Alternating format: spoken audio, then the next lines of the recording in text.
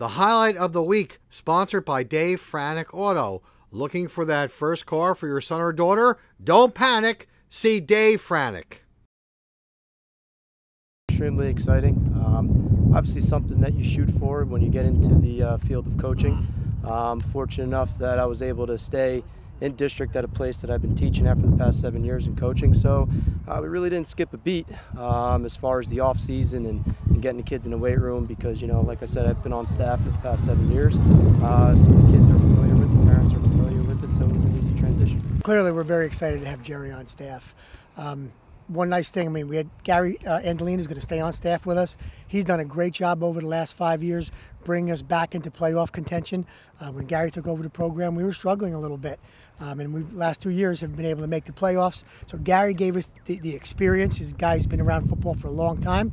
The transition we have now bringing Jerry on. Jerry's a hometown hero, part of our state championship football team in 2001, and he brings a lot of energy and excitement and that youth to the program, which I think is going to help us get to the next level. And just talk about how you relate your playing days and the success you had here to the kids nowadays. Well, you know, listen, times are always changing. The one thing, if I could stress to kind of keep it to the same to when I played, which is not too far removed to the kids now, is just continue to work hard. I know with technology and all the good things that are out there that the kids can get their hands on, it's not as easy to just go out there and work hard. You know, it's easier to stay in your house in the air conditioning in the summertime. So, you know, you got to lead by example. You got to be out here with the kids, showing them what to do in the weight room, get out here on the football field, start installing what we need to, and, you know, to get ready for the season. And just talk about the pride that Hopatcong football has. You know, for a small town, you went on and played college ball. A bunch of guys did. Joe Martinick obviously did what he did at Rutgers.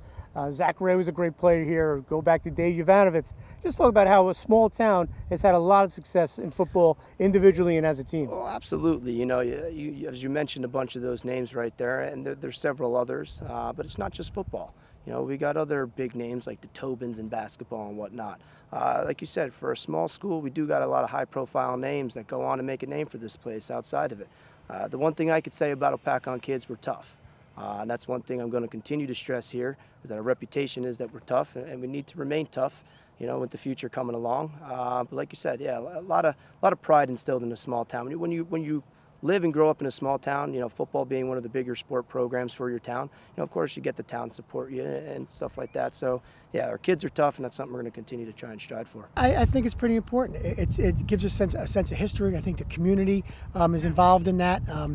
Jerry, like I said, has been a great player. He went on to college to play ball. So now when we talk to our 7th and 8th graders and 6th graders in our youth program, here's a kid who did it here, who's worked his way through the ranks, who played college ball, and is now going to take over our program. And I think there's a sense of a connection there, and I really think that's going to be something that's going to be a real positive influence on our kids in the community. And just talk about how cool it is for you to come here and coach at your alma mater. Oh, well, of course. I mean, it's one of those you know, hometown stories that it's neat for anyone to go ahead and do that. You know, especially here at this place, a small town like Hopatcong. You know, I live still in town. So I'm a citizen and a community member as well. So, I mean, it's good. You create close ties with family members, and especially the players and their parents. And like Mr. Vara was saying, as far as getting the connection with the younger kids, you know, the most important thing is you're a grown kid yourself. You know, I'm a product of this place, so you could sell that to the kids to get them to stay here and come on out and play some football. Obviously, you're the head coach, but you've been here for most of your life playing and coaching. What kind of philosophy are you going to bring to the program now? As I'm going to tell the kids, to tell the coaching staff and the parents, you know, bring your hammer and nails, let's go to work. You know, Coach Andolina has done a great job of building the foundation here, getting us back into the state playoffs the past 2 years. You know, our goal is going to be now to let's start building the first level. All right, so bring your hammer and nails, let's go to work.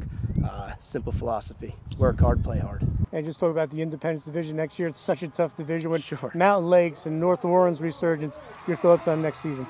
Look, you know, I think the breaking up of the divisions has leveled a lot of things out, and our division's one of the toughest. And it's a competitive league, and you know, week to week, you know, you're going to get into a battle, and no game is easy. We do have a lot of good powerhouses in our division, but yeah, every Friday night or Saturday afternoon, you better buckle your trench straps and get ready to play ball.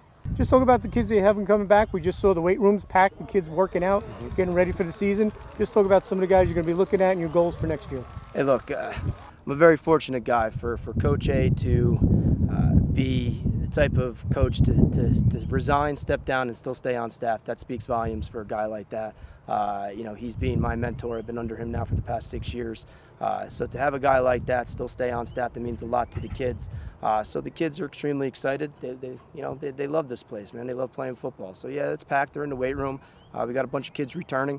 You know, we just got to work hard, and we'll see what the results, you know, find out on the field.